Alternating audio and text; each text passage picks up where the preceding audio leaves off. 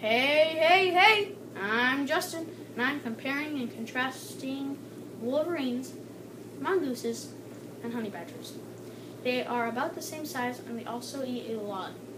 They also can stand up on their hind legs. Finally, they are vicious with great reflex. A mongoose is the color of sand and live in groups. A honey badger and mongooses eat snakes. Wolverines are really rare and live in frozen areas.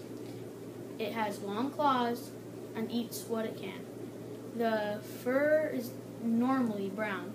A honey badger is black and white. A mongoose looks like a meerkat.